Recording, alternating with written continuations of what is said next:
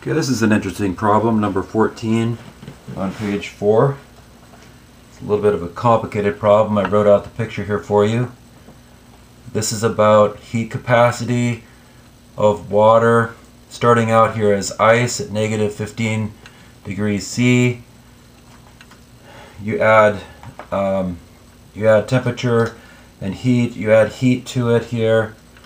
As you add heat to it, the temperature is going up.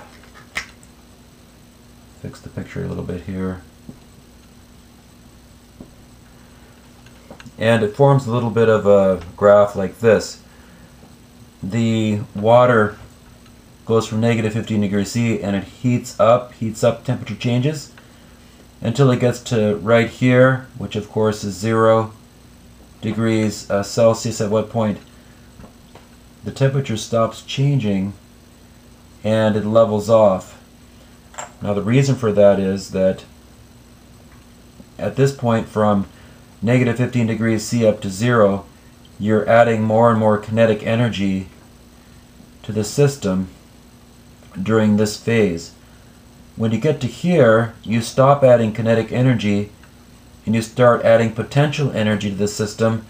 Because what's really happening here is the ice is melting, and all along this time as you add heat to it, and as long as the temperature is at 0, right now it's 100% ice there, and here it will be 0% ice, and it takes a little bit of time and it takes heat to do that.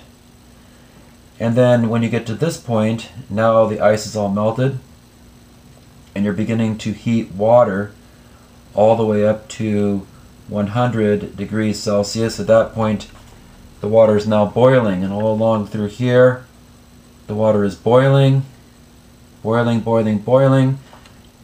Notice the temperature hasn't changed, because just like down here, as you heat the water you're adding more kinetic energy. That's why the temperature is changing.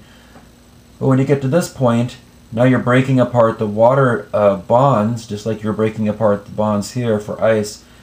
Breaking of bonds is actually adding potential energy.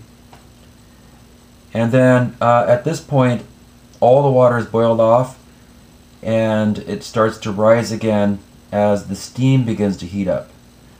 And this problem is going from negative 15 degrees C all the way up to 110 degrees C. So you've gone from cold ice up to hot steam. All along the way, you've got this various amount of energy that has to go into the system per gram of substance. From ice up to where it starts to melt, you have to add 0.5 calories per gram per degree Kelvin. And notice at this point, degree Kelvin and degree Celsius won't make any difference, because 1 degree change in Celsius is the same thing as 1 degree change in Kelvin. So no problem. Don't have to even worry about Kelvin or Celsius at this point. Then as it's melting, you have this other value called the enthalpy of fusion, or heat of fusion, which turns out to be 80 calories per gram. That was given to us in this problem. And so we have to take that into account.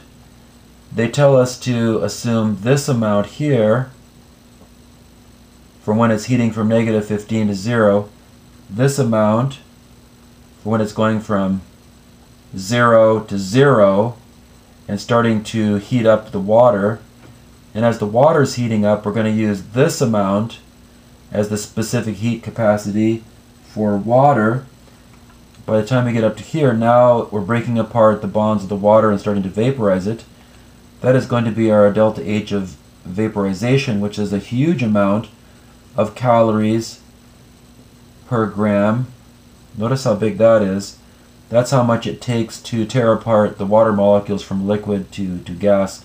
And then once you've liberated it, now it's a gas, and now you're heating a gas, we're going to use the same specific heat capacity for water there as we had over here, just because the problem is telling us that's the value we should use.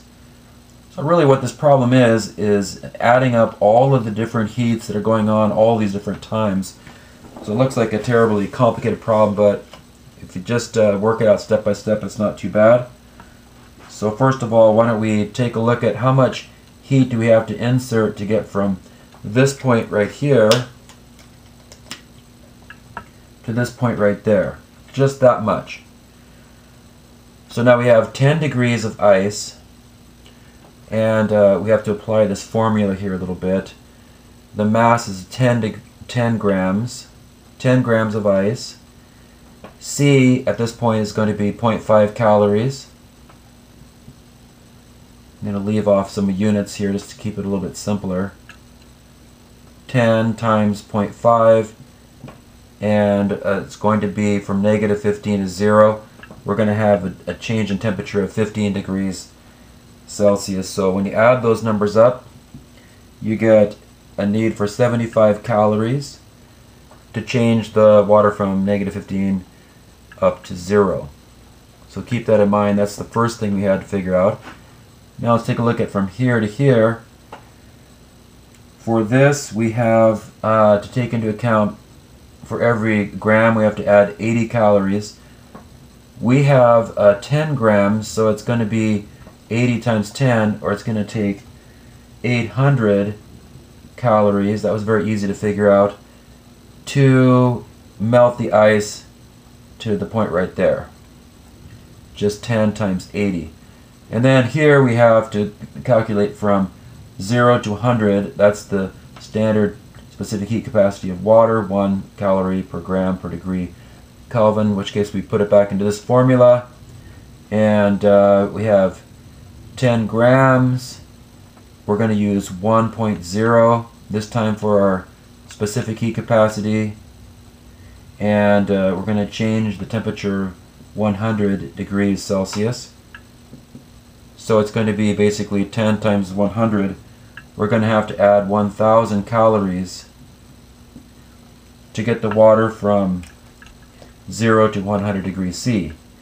And now we're up to this point in the graph, and we have to check out this part. This is our heat of vaporization. So for every gram, we have to add 540 calories. Well, that's easy to do. I can do that in my head. I'm going to multiply that by 10. So we have 10 times 540, which is going to be this right here, 5,400 calories. Now we're at this point, and the last here, a half a calorie per gram per degree Kelvin, which is similar to this right here. Let's go back up here and apply that last part.